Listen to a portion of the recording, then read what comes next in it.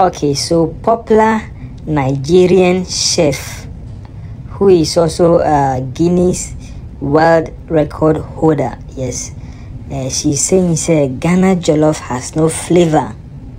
Ghana Jollof has no flavor, and it seems this comment, most Ghanaians no make happy about such comment because the position and the title where this lady gets for the world where she go come past that comment say Ghana Jollof no get flavor Charlie. And you Ghana for be there. So make we just listen to what she said.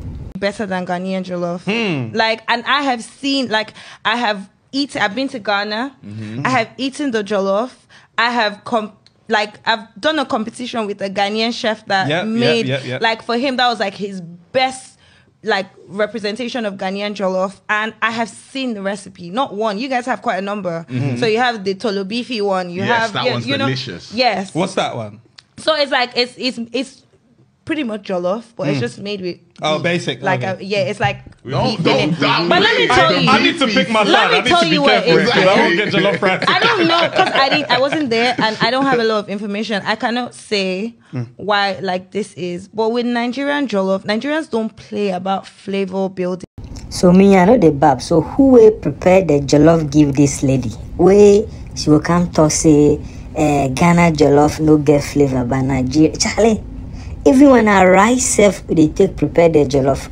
You know, you go in Nigeria, them are rice no they be Hey, Nigeria them are local rice. Charlie. If you have stayed with Nigerians, I gonna know what I'm talking about. They don't get any rice self where you get flavor. So most Ghanaians shock say this lady go can't talk say Ghana jollof no get flavor. Charlie.